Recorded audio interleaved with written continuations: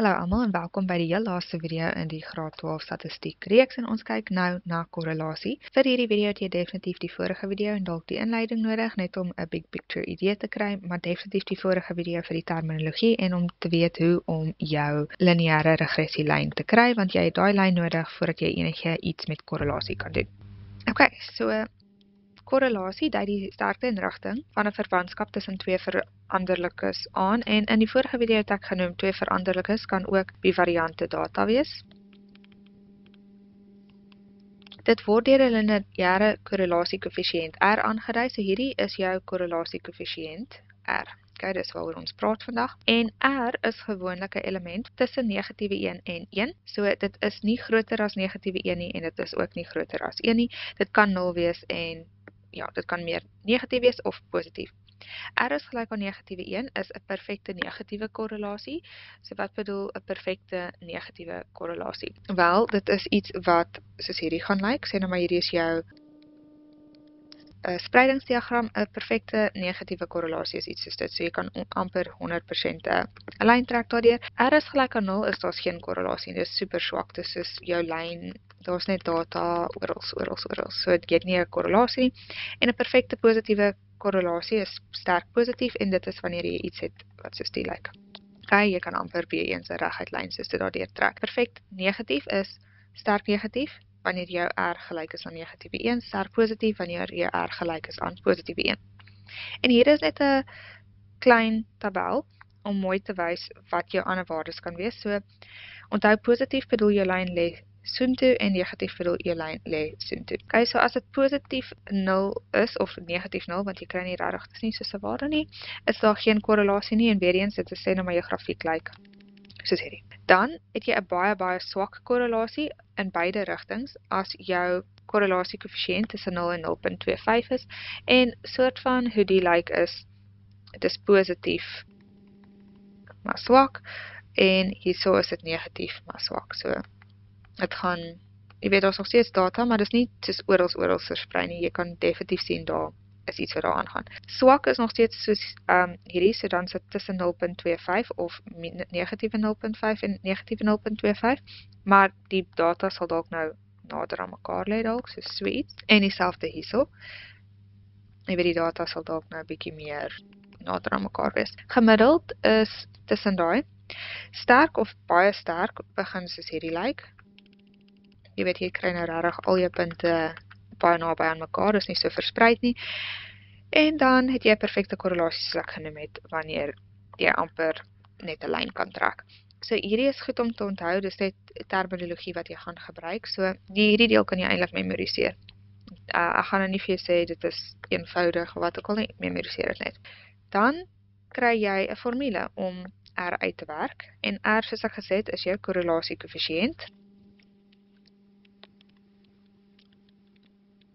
En jy werk dit uit deur jou lyn wat jy vir jou kleinste kwadrate moet kry. Jy gebruik daai regressielyn en jy vat sy B-waarde en jy sit dit hier. Dan moet jy die standaard afwyking van jou X-waardes kry en die standaard afwyking van jou Y-waardes kry en dit alles vermenigvuldig. Hierdie staan ook bekend as Pearson's Product Moment Correlation Coefficient of Pearson's Product Moment Korrelasie Koëffisiënt, maar ons gaan dit net die korrelasie koëffisiënt. En wat dit eintlik doen is net om te sien hoe goed jou data bymekaar lê en of jy 'n sterk of swak korrelasie het. En jy sal sien wat ons bedoel in die voorbeeld. Hierdie word gewoonlik met 'n sakrekenaar uitgewerk, so jy hoef nie regtig te weet om hierdie byderhand te doen nie. Die ander ding wat ek wil julle net verseker maak julle verstaan, is dat korrelasie nie oorsakeklik 'n band is nie. Dit bedoel, sê nou maar jy het 'n grafiek en sê nou maar jy het hierdie sterk korrelasie, so jou datapunte lê baie mooi bymekaar. Jy sê nou maar, okay, hierdie is 'n baie sterk positiewe korrelasie, so my R sê nou maar was 0.9. Okay? Dan bedoel dit nie noodwendig dat Y vir X veroorsaak nie. So sê nou maar jy sien daar's baie meer bome wat groei wanneer die son skyn. Okay, dis net 'n voorbeeld. So die son skyn is baie hoog hierso en hier's baie bome wat gegroei het. Dit bedoel nie noodwendig dat die sonskyn die groei van die bome veroorsaak het nie. Dit bedoel net daar's baie sonskyn en daar's baie bome en jy kan vir jouself 'n mooi grafiek teken. Want die bome kon goed gegroei het want die grond is baie voedingswaarde of daar is baie koolstofdioksied of daar is baie water, so dit reën baie. of die lug is vochtig, of ek weet nie, 'n sekere dier eet dit en dit of eet al die plante om die boom en dit bedoel, die boom het niks kompetisie vir voedingswaarde nie. Dit is al die sekere goed wat kan bedoel dat die bome goed groei, nie net die son nie. Okay, so dis basies al wat hierdie deel probeer vir jou sê. Dit sê vir jou net omdat daar 'n korrelasie bestaan, so daar's 'n sterk korrelasie hierso, bedoel dit nie dat hulle vir mekaar veroorsaak nie. Okay, dis die enigste ding wat jy moet verstaan. So hier is ons voorbeeld. En ek wil sê hierso, as hierdie video's julle gehelp het, asseblief onthou om vir my te subscribe, 'n thumbs up te gee en ook te share as dit julle help, of selfs net 'n comment te los as jy nie lus is vir al daai goed nie. Ek probeer net nog subscribers kry hierdie jaar, soos 20,000. So as hierdie julle help, asseblief share. Okay, terug na die video. So 'n kardioloog wou die verwantskap tussen 'n rustende hartklop en piekhartklop tydens oefening toets. 'n Hartklop word gemeet in slae per minuut. So dis SPM. Die volgende stel data is ingesamel van die 12 deelnemers. Belangrik, hulle sê vir jou hoeveel data jy hierso het, so dis altyd belangrik om dit op te let. Okay.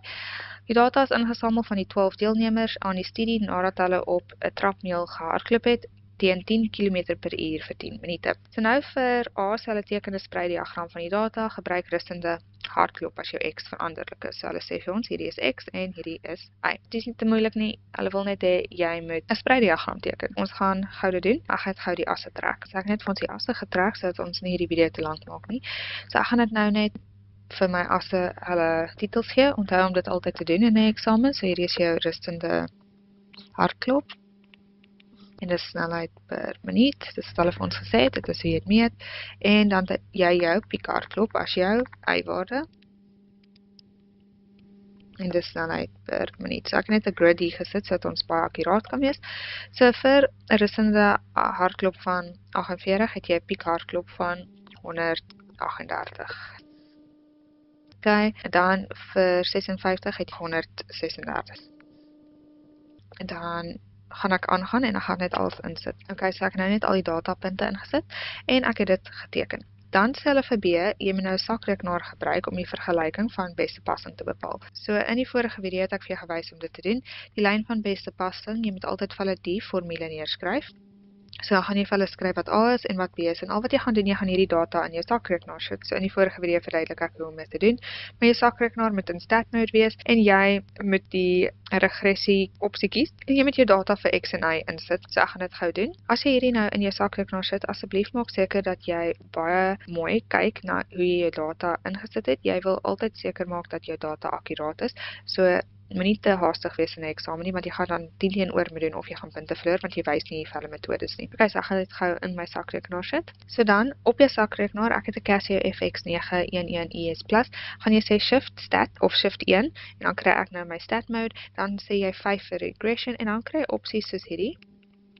En ek soek daai individuele waardes. Dis goed om gewoonlik vir hulle te wys wat jy gekry het, want jy kan dalk 'n metodepunt kry. Partykeer gaan jy net 'n punt vir hierdie kry, maar wys dit vir hulle die stappe.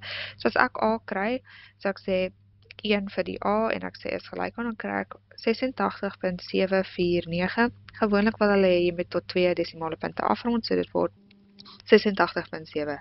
Dan vir B doen jy dieselfde, so dan sê jy AC om alles te clear, dan sê jy Shift Stat 5 in my geval, 2 vir die B-waarde, dan kry ek 0.958, so ek wys vir hulle dat dit 0.96 is, en dan gaan ek dit net mooi vir hulle oorskryf, want hulle soek die volledige vergelyking, hulle wil nie dit so apart sien nie, en dit is my antwoord.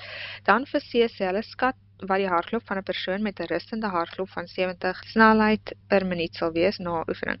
So, 'n rustende hartklop is ons X-waarde, so hulle gee vir ons X is gelyk aan 70, so jy moet nou net hierdie waarde vat en dit in jou vergelyking van B sit. So jy gaan sê Y is gelyk aan piekhartklop. Okay, en dit gaan gelyk wees aan 86.75 plus 0.96 vermenigvuldig met 70. So hoekom doen ek dit? Want hierso is daai my X-waarde, X in hierdie geval is 70, so ek moet dit hier insit, en jy kan daai weer eens net op jou sakrekenaar doen. So ek gaan sê 86.75 plus 0.96 vermenigvuldig met 70, en ek kry 'n antwoord van 153.95, en onthou asseblief om jou eenheid in te sit, want hulle gee vir jou hierso eenhede in hierdie vraag. So doen dit. Dan vir D, sê hulle bepaal die korrelasie koëffisiënt R, tot watter gevolgtrekking kom jy, wat die verwantskap tussen die rustende hartklop en die hartklop van oefening aanbetref. So, hulle wil hê ons moet die korrelasie uitwerk, en hierdie is maklik, weer eens, as jy daai vergelyking op jou sakrekenaar het, dan gaan jy net sê shift, stat, 5 vir regressie, en dan behoort jy 'n opsie soos hierdie te hê, wat sê R. So jy gaan net daai klik, en ek kry 'n waarde van 0.87. So ek sê 0, R is gelyk aan 0.87. So die eerste ding wat ek wil hê jy moet sien, is hierdie is 'n positiewe getal, en dit is redelik hoog. So as jy na hierdie gaan kyk, sien jy, ons het gesê, wel, as dit tussen 0.75 is en 0.9, dan het jy 'n sterk positiewe lineêre verwantskap tussen die rustende hartklop en die piep hartklop gedurende oefening. So jy gaan sê, R is groter as 0.75 en kleiner as 0.9. Daarom is daar 'n sterk positiewe, en hierdie is waar jy regtig die punte kry, sterk positiewe lineêre verwantskap tussen rustende hartklop en piek hartklop gedurende oefening. Dit bedoel net regtig, hoe hoër jou rustende hartklop is, hoe hoër sal jou piek hartklop wees waarskynlik tydens oefening. En jy kan dit hier ook sê, jy kan sê, dit bedoel hoe hoër jou rustende hartklop is, hoe meer waarskynlik is dit dat jy 'n hoër piek hartklop sal hê. En dis al wat dit bedoel. Maar wat die belangrikste deel hier was hierdie sterk positiewe lineêre verwantskap, en soos ek gesê het, jy moet verstaan, of net onthou, jouself hierdie gaan memoriseer. Jy hoef nie altyd vir hulle te sê tussen wat dit is nie, jy moet net daai onthou, maar jy moet weet wat al hierdie sterkte goeders bedoel. So hierdie is vir jou die belangrikste deel. So vat dalk 'n screenshot, dalk nou nie met al hierdie pink tussenin nie. Dat hy.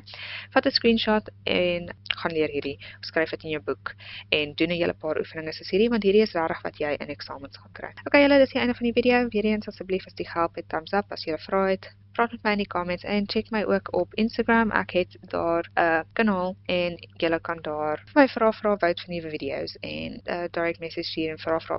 Cool, lekker dag.